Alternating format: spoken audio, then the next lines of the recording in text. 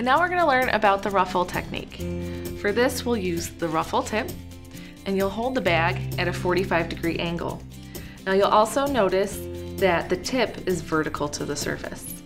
While doing this, you'll have a medium pressure that's even, and you will just move the bag back and forth. You can see the frosting too. I kind of let it flow out first and guide the frosting as you move back and forth.